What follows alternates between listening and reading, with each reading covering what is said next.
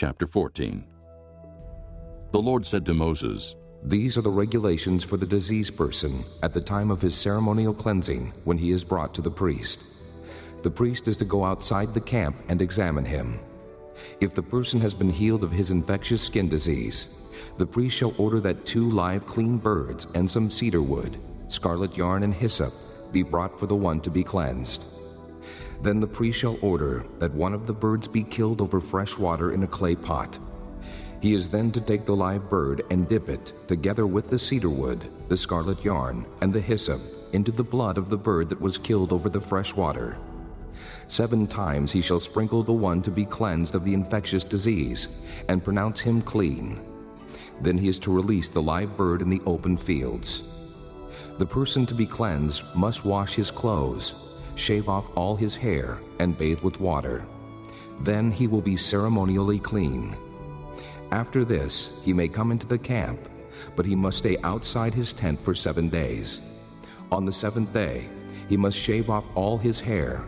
He must shave his head, his beard, his eyebrows, and the rest of his hair. He must wash his clothes and bathe himself with water, and he will be clean. On the 8th day, he must bring 2 male lambs and 1 ewe lamb, a year old, each without defect, along with 3/10 of an ephah of fine flour mixed with oil for a grain offering, and 1 log of oil. The priest who pronounces him clean shall present both the one to be cleansed and his offerings before the Lord at the entrance to the tent of meeting. Then the priest is to take one of the male lambs and offer it as a guilt offering, along with the log of oil. He shall wave them before the Lord as a wave offering. He is to slaughter the lamb in the holy place, where the sin offering and the burnt offering are slaughtered. Like the sin offering, the guilt offering belongs to the priest. It is most holy. The priest is to take some of the blood of the guilt offering and put it on the lobe of the right ear of the one to be cleansed, on the thumb of his right hand, and on the big toe of his right foot. The priest shall then take some of the log of oil, pour it in the palm of his own left hand, dip his right forefinger into the oil in his palm, and with his finger sprinkle some of it before the Lord 7 times. The priest is to put some of the oil remaining in his palm on the lobe of the right ear of the one to be cleansed, on the thumb of his right hand, and on the big toe of his right foot, on top of the blood of the guilt offering. The rest of the oil in his palm the priest shall put on the head of the one to be cleansed, and make atonement for him before the Lord. Then the priest is to sacrifice the sin offering and make atonement for the one to be cleansed from his uncleanness. After that, the priest shall slaughter the burnt offering and offer it on the altar together with the grain offering and make atonement for him, and he will be clean. If, however, he is poor and cannot afford these, he must take 1 male lamb as a guilt offering to be waved to make atonement for him, together with 1/10 of an ephah of fine flour mixed with oil for a grain offering, a log of oil, and 2 doves or 2 young pigeons, which he can afford, one for a sin offering and the other for a burnt offering. On the 8th day he must bring them for his cleansing to the priest at the entrance to the tent of meeting before the Lord. The priest is to take the lamb for the guilt offering, together with the log of oil, and wave them before the Lord as a wave offering.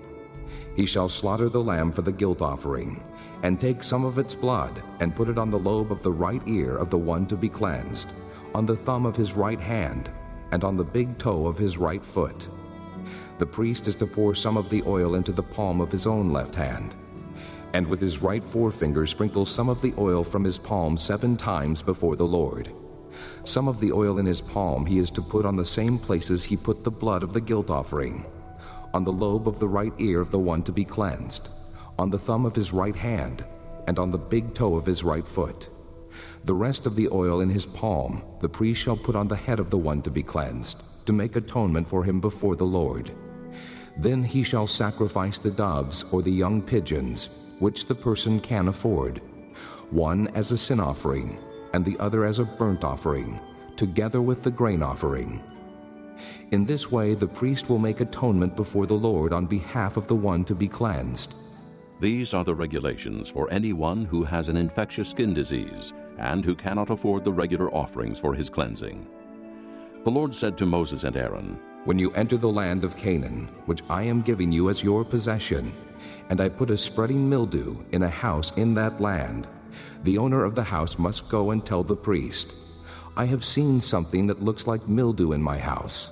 The priest is to order the house to be emptied before he goes in to examine the mildew, so that nothing in the house will be pronounced unclean. After this, the priest is to go in and inspect the house.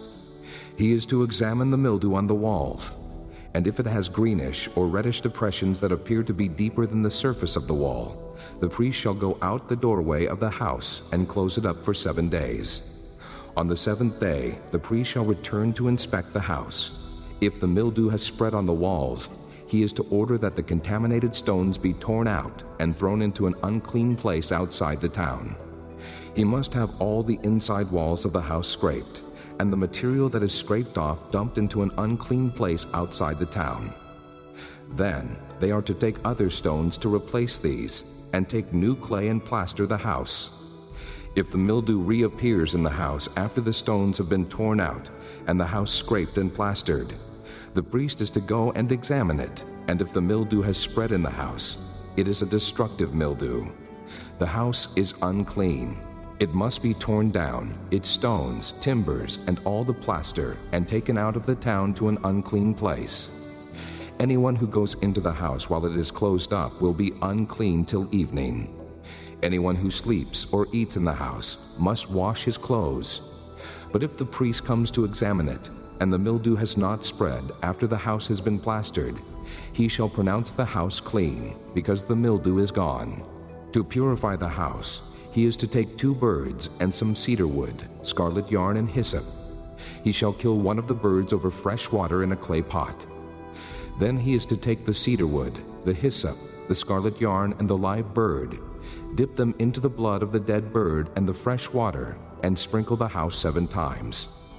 He shall purify the house with the bird's blood, the fresh water, the live bird, the cedar wood, the hyssop, and the scarlet yarn. Then he is to release the live bird in the open fields outside the town.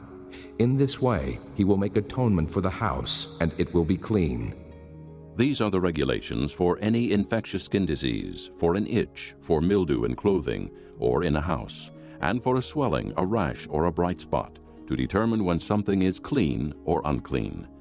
These are the regulations for infectious skin diseases and mildew.